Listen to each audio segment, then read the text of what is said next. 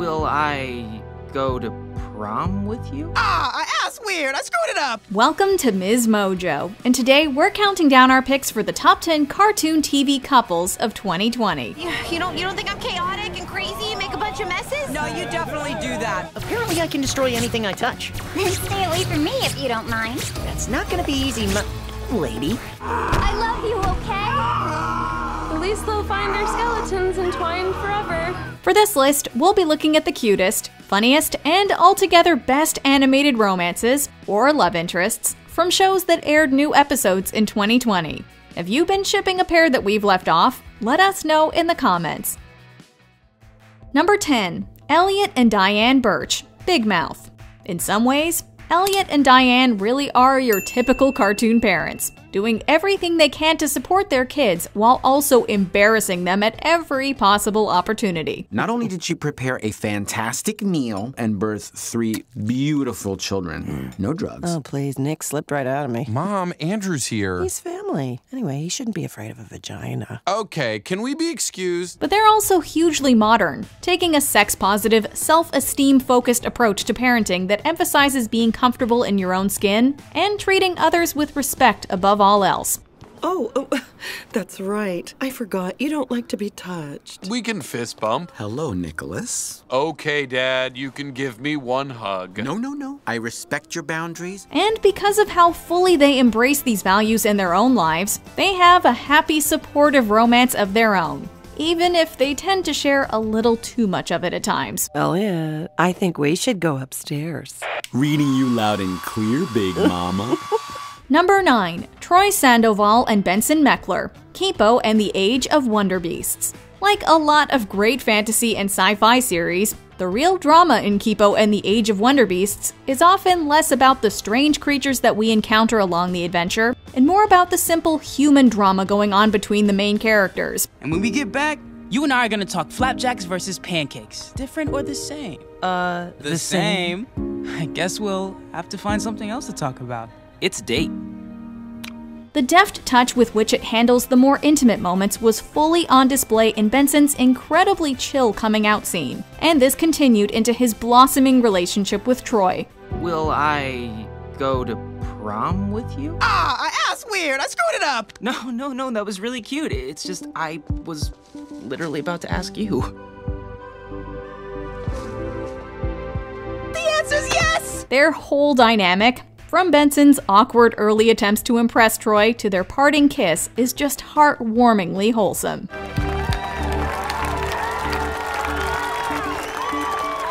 I usually don't have these kind of emotions, but feels good.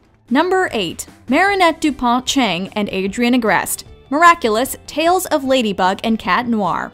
Remember how Peter Parker's love life was always a complete mess because, on top of dealing with the everyday pressures of being a high schooler in love, he was spending half his time fighting crime? Well, imagine how crazy things get when both partners have a secret identity that the other one is totally unaware of. Are we supposed to know each other? I'd be surprised if we weren't. Ladybug and Cat Noir's relationship is an excellent mess. A will they won't they story full of near misses and almost moments as they try to find love from behind a mask. All right then. With your permission, m'lady.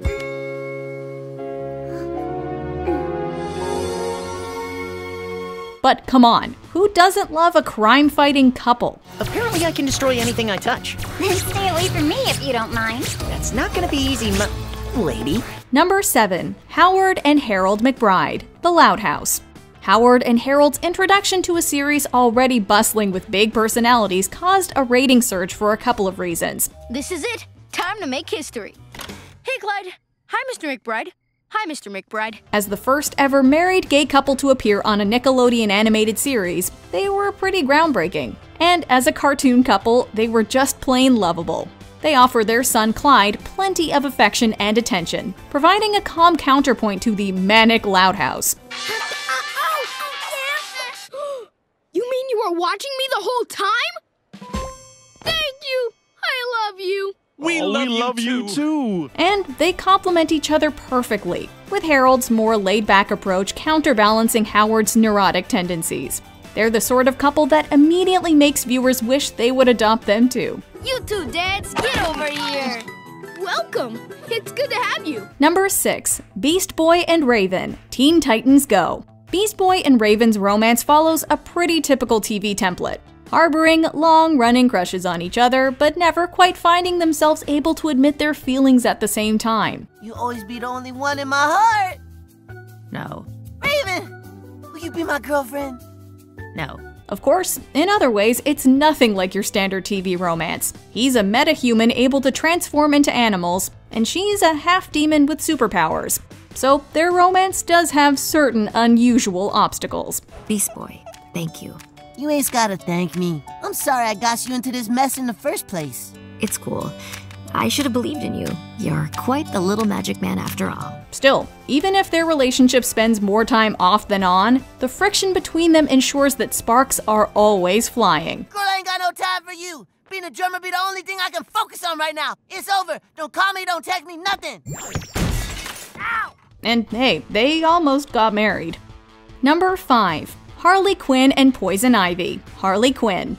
Harley Quinn might have originally popped up as the right-hand gal of a certain clown prince, but the latest animated series gave her the chance to find someone who was a better fit for her. That's a personal first. Naturally, though, she gravitates straight towards another supervillain, Poison Ivy. Their romance isn't much less destructive than hers and Joker's was, and it mostly consists of drunken hookups and crime sprees, but there are also moments where it seems like they might actually be good for each other. You don't think I'm chaotic and crazy and make a bunch of messes? No, you definitely do that, but you're trying to grow and actually doing it. And that, I mean, for me, that's what matters. I love you, Ive. I love you too, Harles. It's weird to feel like you have a stake in the love life of two evildoers, but damn if they don't make one hilarious couple. Obviously, I'm not pro Arkham, but if there was any person who definitely belongs there, it would be the Queen of, oh my God, and you're gone. Yeah, you shouldn't hear any of that. Number 4. Princess Bubblegum and Marceline the Vampire Queen. Adventure Time, Distant Lands. It's pretty whatever. I don't know. I rarely see you this focused. Thanks, Peebs. Wait, was that a diss? Like a lot of non-hetero relationships in cartoons, the connection between Princess Bubblegum and Marceline was often kept a little bit opaque. Fans were quick to ship them, but the show mostly restricted itself to merely hinting at the true nature of their relationship for a long time, showing Princess Bubblegum asleep in a shirt given to her by Marceline, but never going so far as to confirm that their dynamic was romantic. It actually took all the way to the series finale before the two finally confessed their true feelings. Even back when we weren't talking, I was so afraid something bad would happen to you and I wouldn't be there to protect you, and I don't want to lose you again. Thankfully, the Distant Lands specials provided the perfect chance to explore their relationship in more detail, giving fans a proper look at a relationship they'd been desperate to see more of for years. I love you, okay? At least they'll find their skeletons entwined forever. I don't have a skeleton, but that's pretty romantic. Number 3. Luz Noceda and Amity Blight, The Owl House. The Disney Channel and the parents that rely on it have often seemed to be in a bit of a panic about how to introduce young kids to the concept of queer relationships. Something's making my stomach squirm. You look nice. Strange, but nice. The Owl House offers an answer so simple that they must feel silly for not thinking of it before now. Have a witch in training realize her true feelings for her classmate while the two battle a shape-shifting monster, of course. After seeing off the nefarious Grom by dancing together, Luz is still unaware of Amity's crush on her. So they aren't exactly a couple as of yet, but that definitely seems to be in the cards for future episodes. So, who did you want to ask out? Oh, it's not important. After all, the couple that slays together stays together. Number 2. Bob and Linda Belcher, Bob's Burgers. If you were looking for a duo to base your romantic hopes around, Bob and Linda might seem like an odd pick.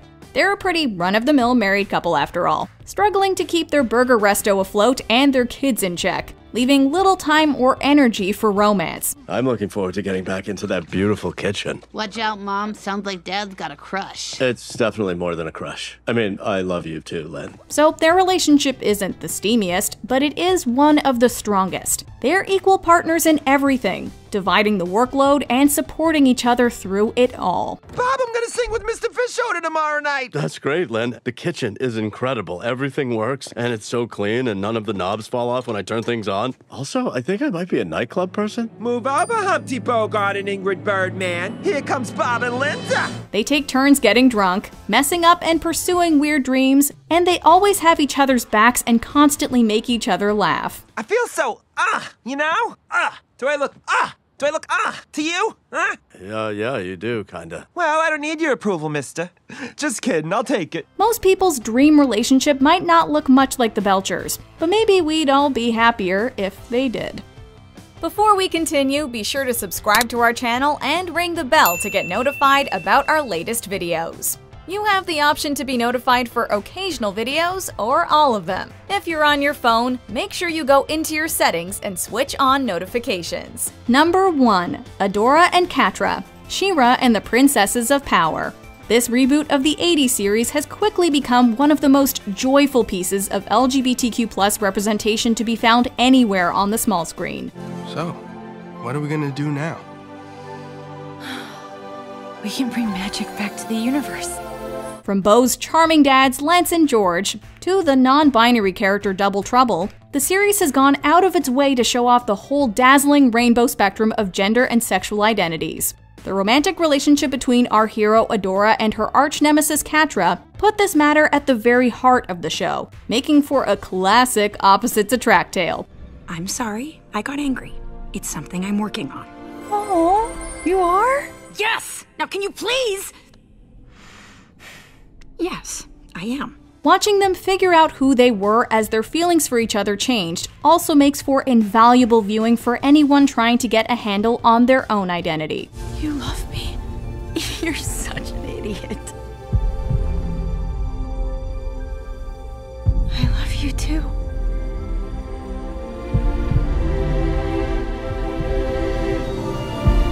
Do you agree with our picks? Check out this other recent clip from MsMojo. And be sure to subscribe and ring the bell to be notified about our latest videos.